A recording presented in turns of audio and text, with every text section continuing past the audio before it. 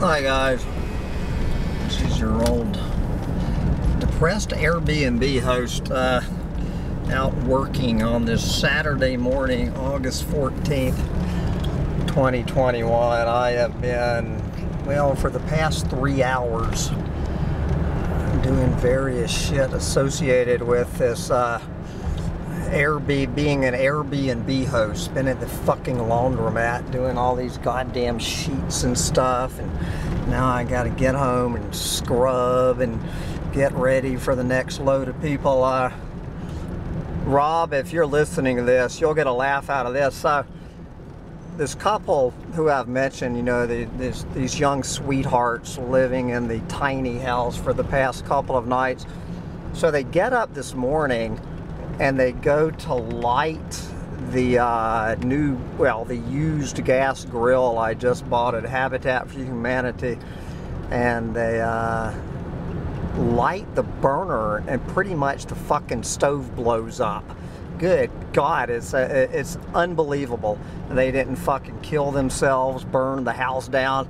So we got that one under control, and then the woman goes in to brush her teeth or wash her face or whatever, and the fucking bathroom floods. I mean, the drain pipe had fallen off of the bathroom sink.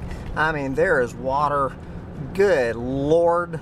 I'm running around apologizing, shutting down exploding propane burners, trying to stem the flood in the bathroom, having to run down to the fucking laundromat to wait for the next 2 groups of people showing up here in about an hour. Good God Almighty. So while I was at the laundromat, you know, I've been listening to, I guess it was This American Life on NPR, you know, talking about this story I've been reading about and just not believing about all of these people quitting their jobs. I'm gonna go here and get me some of this, see if they have any corn. I'm waiting for my 2,000 ears of Silver Queen corn, but have about another week. So sitting here listening to this, and you know, cheering these people on, but it begs the question, I mean, what the fuck? I mean, if everybody in the country suddenly decides they're no longer gonna go to work, what exactly does that mean for people depending on these essential workers? But at the same time, you know, I absolutely am cheering on anyone quitting their job. I mean, the very thought of going to work, working for a living, if I thought that I had to go to a quote real job, you know, I would put a fucking bullet through my head. The very thought of it.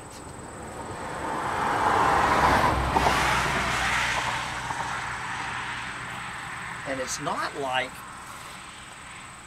you know, guys, it's not like I'm lazy. It's not like I'm not working my ass off here at Bugs in a Jar Farm. I mean, even without the hip camp and the Airbnb.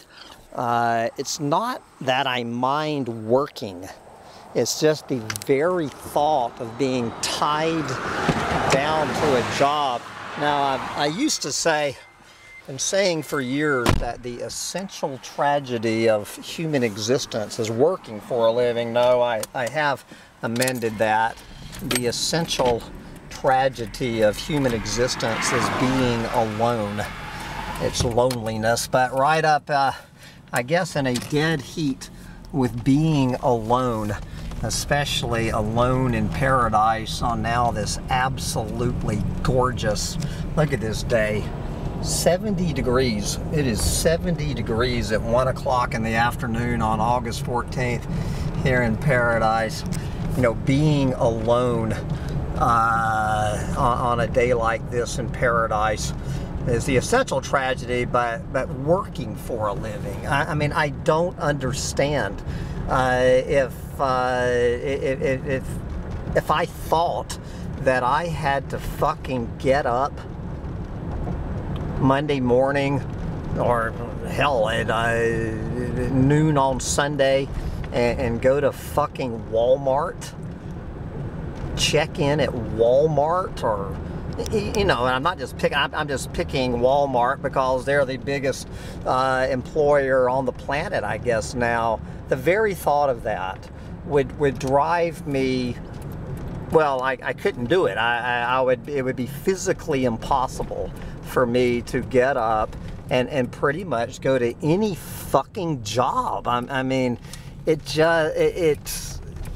the very concept of it. You know, I've my real estate agent buddies from my former life in Austin. I could go to Austin, Texas.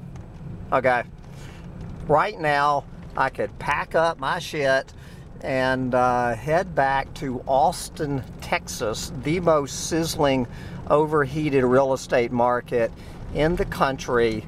In the next 1 year, I could make $200,000. I could put $200,000 in my pocket in the next 12 months and come back up here and be set, you know, with $20,000 a year for the next 10 years. It is not worth it to me. You could not pay me $200,000 to go back to fucking Austin, Texas for a year. Not worth $200,000 fucking dollars to me. I noticed on Zillow yesterday that they told me the house that I sold a year ago for $162,000 is now worth $240,000. I've basically, if I had waited a year to sell that goddamn place in Garfield, Texas, I would be putting $80,000 more in my pocket. But I sent that off to the fellow, you know, that fracker who bought my house, and asked him how it was going. And the cottonwood tree is, he said it's not 100% dead, but for all intents and purposes, the cottonwood tree is dead. And so he sent me some pictures of what he's done with the backyard. It looks like he just cut down the peach grove. I don't see any sign of it, but he loves it in Garfield, Texas. He is very happy in his new home, and absolutely thrilled he stole that house for $162,000, and now it's worth $240,000. But anyway, it's just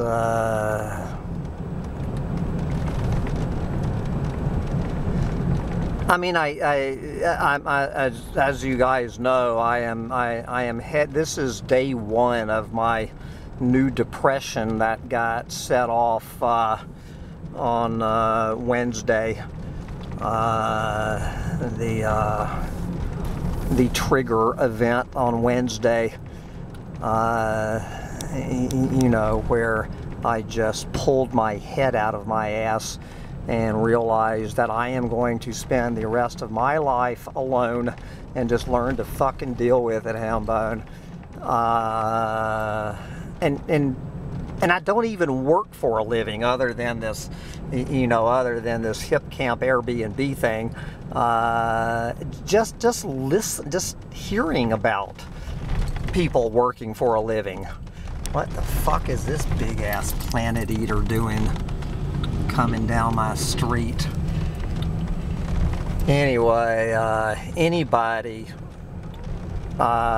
listening to this who has to fucking go to work every day to live, I truly have nothing but pity for you. I mean, I really I really do feel your pain and your abject terror of getting up in the morning. How you do that.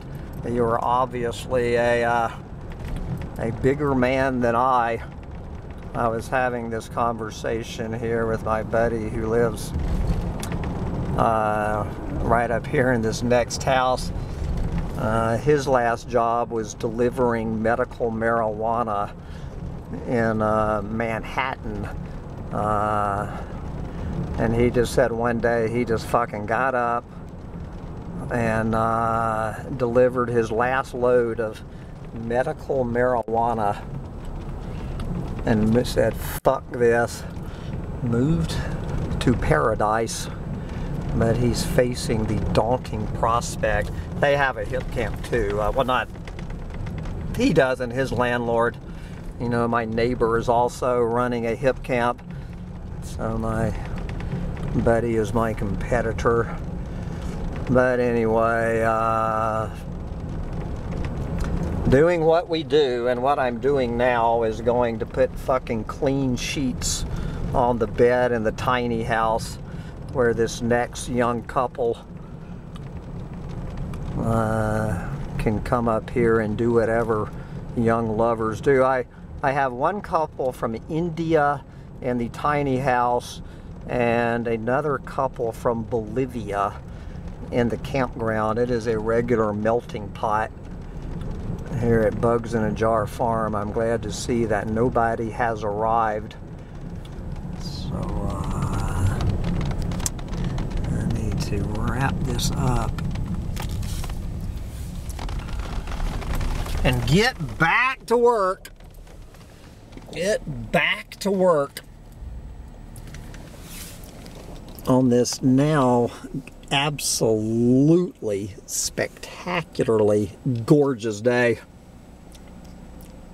My God.